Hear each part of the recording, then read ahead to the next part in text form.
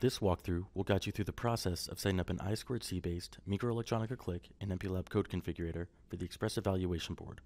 For this, we will be using the DAC3 click.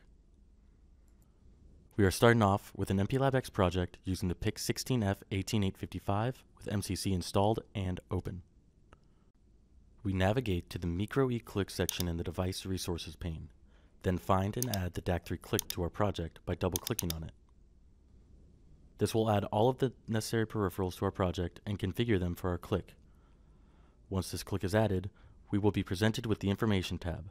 Here, there is a brief description and an image of the board itself. If additional information is needed, a link to the MikroElektronika product page is provided as well. If there is anything needed for proper operation, or if we want to add an example, we can do this in the Configuration tab. Next, we want to set up the pins for our board. On the Xpress Evaluation Board, the data line SDA is on RC3, and the serial clock SCL is on RC4.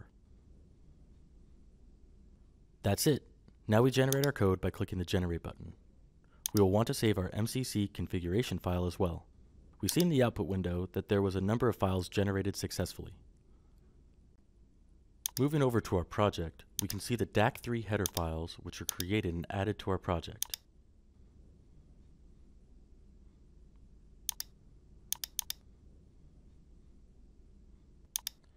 In our main.c file, we first want to include our DAC3 example header file.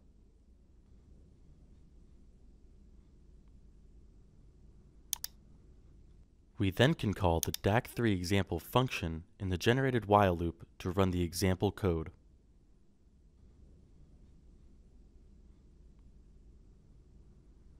Diving into the function's implementation in the DAC3 example C file, we can see how we can use the API provided by the click. That's it. We have successfully added the click to our project.